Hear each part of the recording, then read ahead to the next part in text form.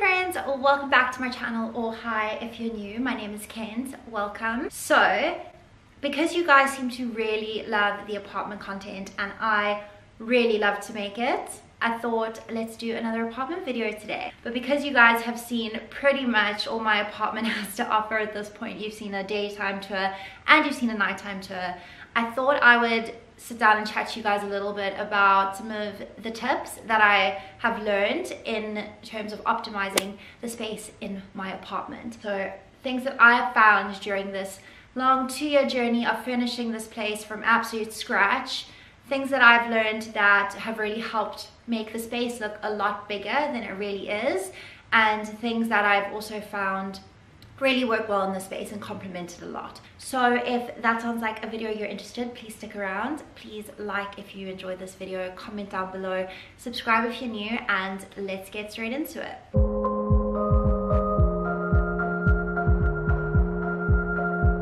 So while I know that a lot of things are out of your control, one thing that is in your control is how you kind of kit out a space. So down to your furnishings, the colors you choose, where you place things, all of that plays a huge role, and I really learned that the hard way in the beginning.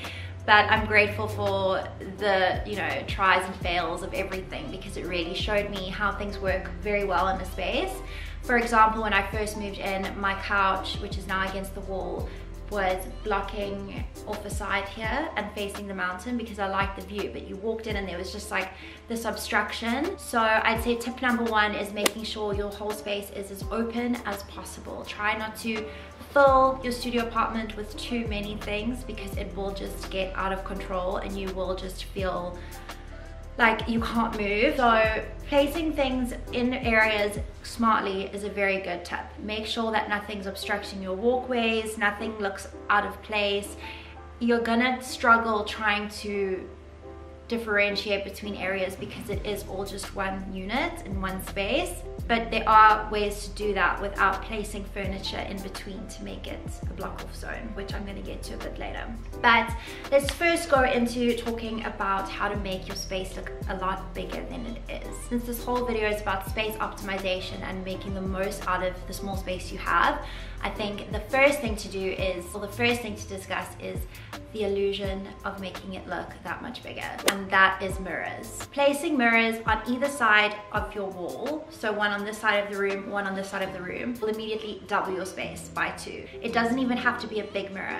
I've got a small round one on the right and a medium length one on the left, and because they reflect the outside perfectly and opposite ends of the room, it makes the space look triple the size. And that's another thing I've learned, putting them directly opposite each other so that when you look in one and the other, it's almost got that like illusion effect that the room goes on forever. Mirrors, mirrors, mirrors, as many mirrors as you can have without it looking creepy. Put mirrors in your space for sure. So if you look there, it immediately looks like the apartment goes on way longer than it actually does. You can see the reflection all the way to the other side. It almost has the illusion of being another set of windows next to the one that is already there.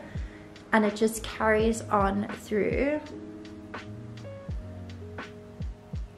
until you get to the small round mirror on that end, which again has the illusion of being a fake window because it reflects the windows on the other side. When you look at it from the other side, same effect.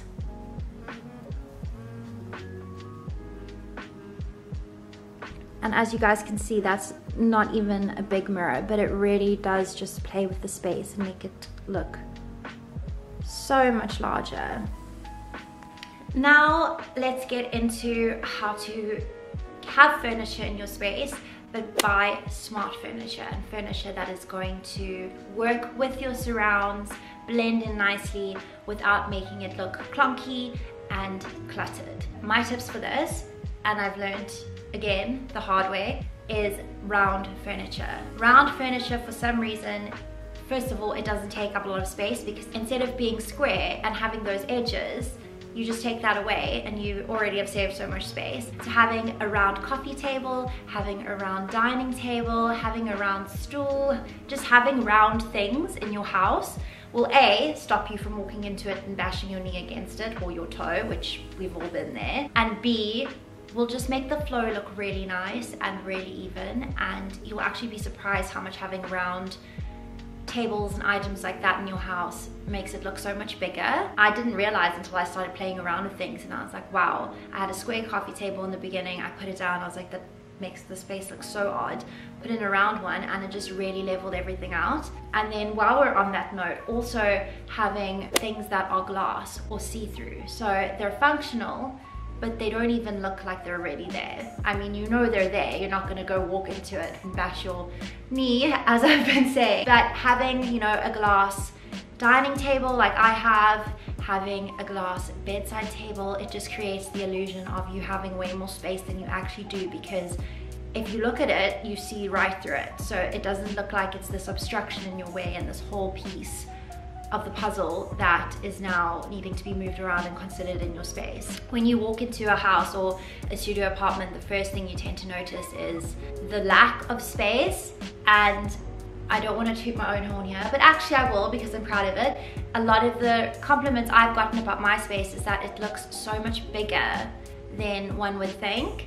And I am very lucky because this is quite a large space, but in terms of studio apartments, it's pretty average sized, and I did have to make do with what I could have. And that being said, you know, you are in a small space, you can't go and have a 6-seater dining table and this massive chest of drawers and, you know, 6 seats to, you know, relaxing in the corner, 2 couches. It's just not gonna happen. That's not the space you're working with. So be smart, and for me, I have a round glass dining table and 2 white chairs, which are both very neutral light colors. The glass is obviously see-through, and it still serves the purpose. I can have a friend over for dinner, I can have my boyfriend over for dinner, a family member, and you still have a place to sit, but it's not taking up unnecessary space, because how often are you really going to use it, you know? Even if you use it every night, you want it to be something that you walk in and you don't have to, again, maneuver your way around, or it's on ice. Or so here is the glass dining table that I have. As you can see, it's obviously completely see-through, takes up absolutely no space. And over here is the round coffee table I have. Again, also just really maximizes the space. So here is my bedside table. Again, it blends completely into the background and it just saves so much space. And you can see in as well, so it looks like it goes on for a lot longer than it does, as opposed to that just being all wood and looking very clunky. So one thing we've all been victim to in a studio apartment is trying to figure out how to have specific areas within the same space. We don't often have the luxury of having, you know, a separate lounge and a separate dining area and a separate kitchen and a separate bedroom, as a lot of normal apartments or homes have. So we kind of have to make do with the space we have, and there are still many different ways that you can divide up different areas, and very clever ways as well. And it doesn't even necessarily have to be with an actual divider or a fake door or a slide or a screen or anything like that. It can literally just come down to how you place things on the floor. So my apartment has got tiles all along the bottom, which I love, I'm very grateful for. But in order to warm up the space a little bit more and separate it from itself, I bought a massive rug and I put that underneath the couch to build up a lounge space. And it is the perfect size that it creates a perfect area that's designated for my lounge space. My coffee table's on there, it fits underneath the couch, and it really goes into that area and creates a whole little cove that would otherwise not be there. Same goes for my dining room table. I've got a perfect little round mat underneath the dining room table that also then corners that whole area off as its own thing, without, again, blending into the lounge or the kitchen or my desk area or anything else. So I don't have a mat underneath my desk, obviously. I don't need one. Having, you know, a mat and a comfortable carpet or something along those lines also just warms up the space and gives it a really homely feel.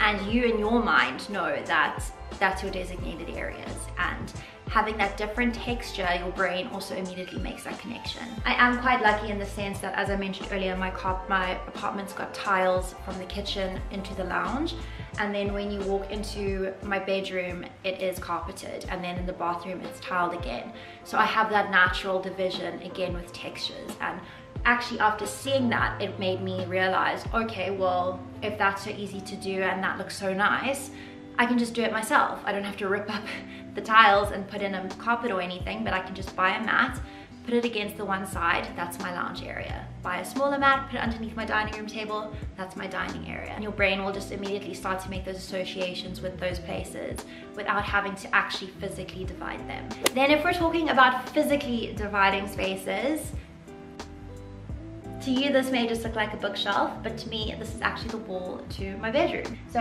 my bed is right behind there. If you guys have watched any of my apartment tour videos, which I would have linked above earlier, you'll know that my room is right over this, and this is actually a DIY shelf that I put up to divide the two. So it is a bookshelf, but it also acts as a wall.